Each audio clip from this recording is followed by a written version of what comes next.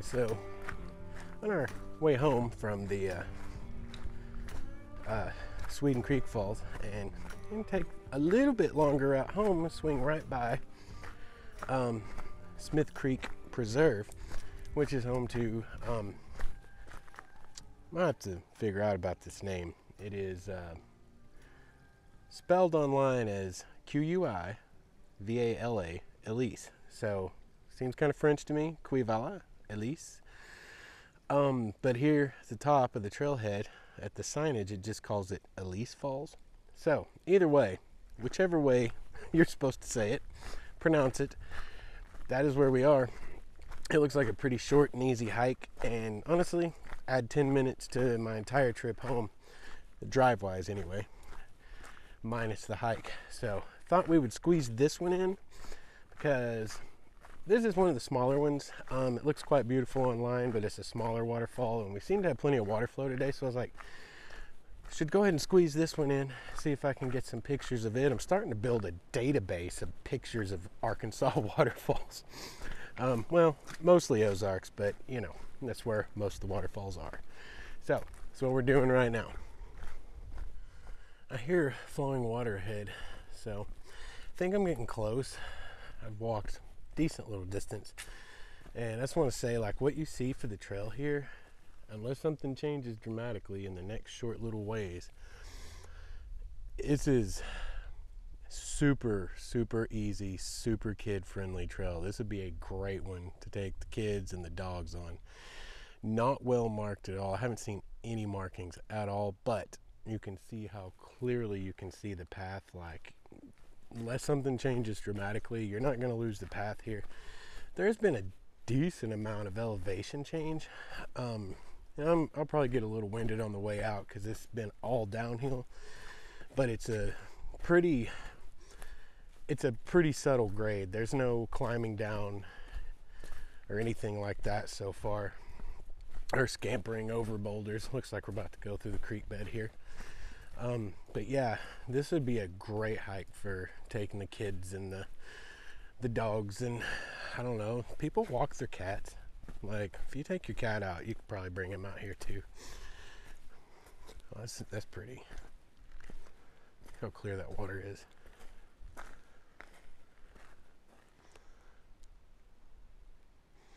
Oh, it's very beautiful. All right, so through the creek bed we go. Perhaps we're supposed to go right up the trail here. As I said, not well marked, but you can't miss the trails. Like, they're very well trodden, let's say. Okay, I take it back. At least here, there are a couple of trail markers. They're just really easy to miss. I'm gonna show it to you. The reason I'm popping in this little snippet is I think this valley is where the waterfall is going to be, and you've got to see this. The entrance to this looks like something out of a Tolkien novel. This is beautiful. Holy cow. Just look at this. Like, don't you feel like you're on a quest for a magic sword or something starting up into this valley? Look at all the... Well, first of all, you see that little yellow dot on that tree to the right? That's the marker. Like, the moss on the rocks, the water flow.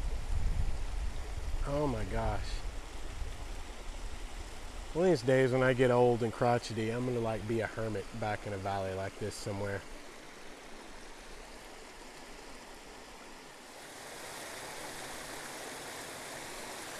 Oh my gosh.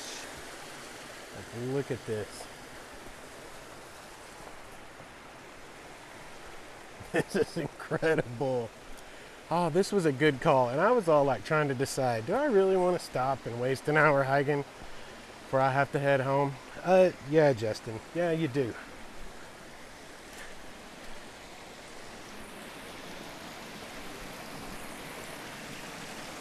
Holy cow. That's beautiful. Okay.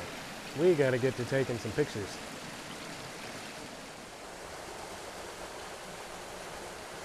This one, though it's small, it's breathtaking. Like, I'm at a little bit of a loss for words. See, there you go. It's not just the cascade there, but it's this whole little valley and the moss. I think we've got this shot set up here. Let's see what we can do.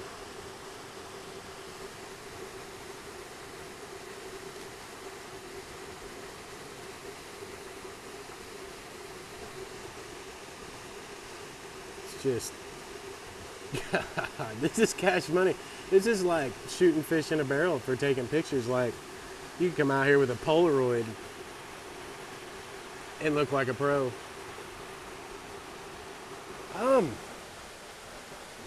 This is so awesome. And it's such an easy hike. Like, guys, seriously. I mean, this last 200 feet, 300 feet maybe, up this valley to the fall is, I mean, a little tougher. But, I mean, you could totally bring kids, bring your dog. I actually passed a couple of young ladies with a puppy dog. I think it was a Labradoodle. Good looking puppy. On the way out, this is so easy to do, and it's more than just this waterfall. It's this whole little valley that it's in. Like, I mean, look at the moss and I mean, everything about it. This is a film set. This is a film set. This is a little bit larger. This is a film set. Anyway, I'm gonna wrap it up because, I mean, this is the entirety of it. This short little hike into this and back out. So, as always, if you guys enjoyed the video today, enjoyed the adventure, please like and subscribe. It's the best thing you can do to help me grow the channel.